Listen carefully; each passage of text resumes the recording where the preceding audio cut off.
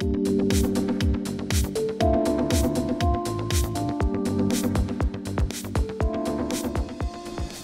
Krokowski is with a company called Forvia-Hella, and what are you showing at the battery show here? Yeah, hey, glad to be here. Today we are showing our product portfolio of the electrification. We are here in a joint booth with Automotive Power, who we invested in through our Hella Ventures activities in Silicon Valley. And we should add that's AMP for the people who are familiar with the AMP brand. Exactly. Right. And but so far today here we are showing our products separately in one booth, but today we are showing our and Automotive Power shows theirs. Well, let's take a look at what you've got here. Absolutely. So basically here you can see the entire product portfolio of Hella within an electrification system. You make all this stuff. Exactly, we are making all that stuff. So you're not into batteries, you're not into electric motors, but you're into just about everything else. Exactly, so we provide really everything in terms of electric power, ECUs, for actuators and sensors throughout the entire vehicle system. And I would suggest we are going through the system along the energy flow. That's good for everybody, right? So we need the flow. Let's go that. Starting with the E-lid actuator, which is a charging lid. Every car needs to have it.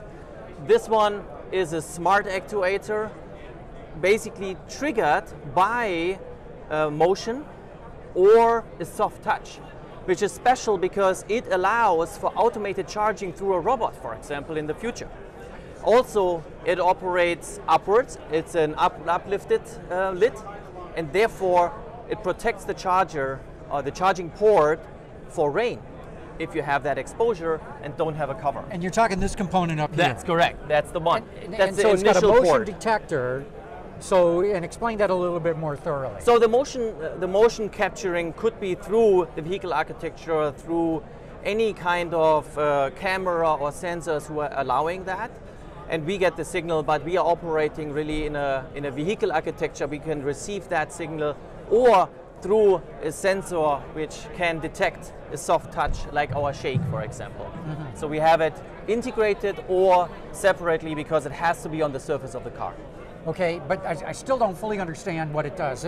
This is when I go to plug in? That's correct, yes. Okay, and it's so if you do it manually, you really don't need an automated one. But you have, for example, automated vehicles or automated driving, when you have valet functionality, for example, where you also use it at the same time to charge. Mm-hmm. So there, if there is a robot, when you just park at the right position and the robot tries to charge your vehicle, and with that, the operation, the motion will operate then the lid and open it for that function. Now I get it. You guys are thinking way ahead. You're already thinking about robots plugging in the car. Yep, exactly. And that is the future. A lot of OEMs are talking about this. Got it, got it.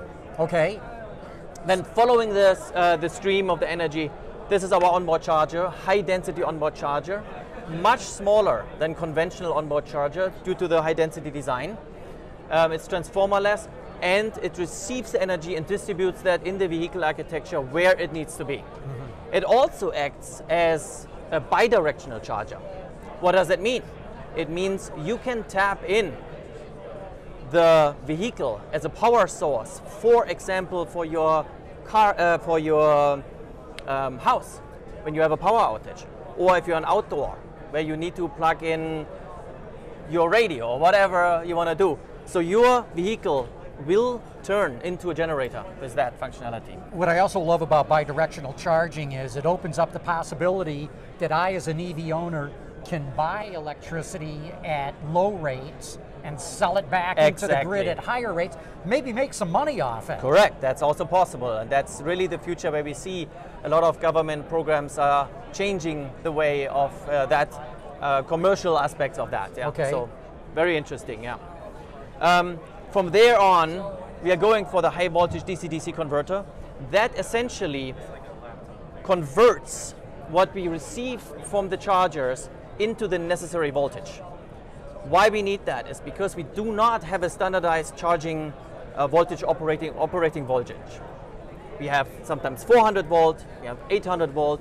So this will make sure the vehicle can tap into any charger available. You don't want to be at the charging station and find out you can only receive 800, but it's a 400 volt charger. So this one can allow really all the flexibility you need for that. Mm-hmm. Also here, very unique design, much smaller and lighter than conventional DC-DC converters in the market. Mm-hmm. It also can downgrade the energy, the voltage, to 12 volt, for example. We see battery electric vehicles still have a 12 volt battery, lithium ion battery, because we have a lot of consumers, like the radio, which are operating on the 12 volt system. And also, very important, it still operates independently from the high voltage battery pack. In case, for example, you are parked and you still need access for car access. Right. Therefore, this energy source, the power source, is very important and independent from the high voltage battery pack. That's right. Or like in an accident, God forbid, you have to disconnect the high voltage for safety, but you still need to be able to unlock the doors or put the windows down, and that's why you need the 12 volt. You stole the thunder from me. I just wanted to get to the safety aspect, but that it is, exactly. Very important aspect. Yeah. The convenience is one aspect, but safety is the crucial part of this. Right. That we really can operate during an accident. Yeah. Okay, one more to go. Well, actually, I would like to go one more here, because what is important then, all of that leads to the high voltage battery management system, where we from Hella monitor and make sure the battery packs, the battery cells, are tapped into and also charged at the right location. So here our battery management unit comes into play, combined with our cell monitoring units. These are very close to the cells, but the battery management unit can be independently placed. Sometimes OEMs are combining these together, depending on the size of the battery. But that's very important that we have the capability to do it separately due to scalability. Depending on how many cells you have, you need more cell monitoring units, but only one logical unit. But this is the heart of the battery management system, and therefore we are providing this directly. Okay, and then one more, right? Right. You've got, wow, this thing. Now we did follow the energy flow, right? Where do we need to go? But then we are coming to the need of all these components to be cooled, right? They're generating a lot of heat.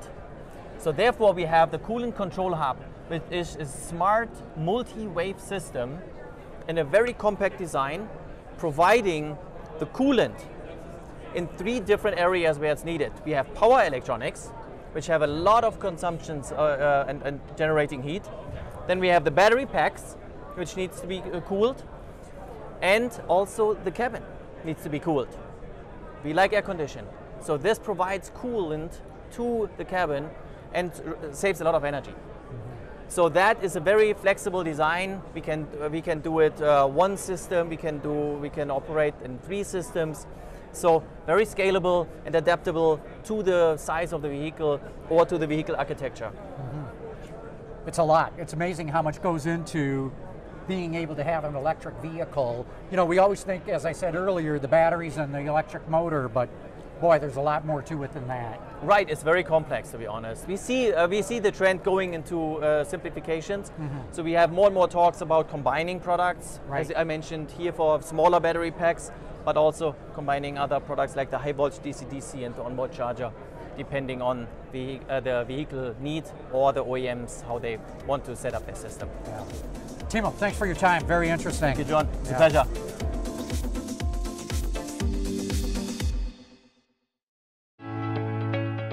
As experts in direct current switching and control, Scheltbau is at the front leading the charge in developing and manufacturing the necessary electromechanical components for the future. Each system and application will require conditions in which a stable connection, secure contact, and safe control of power are vitally important.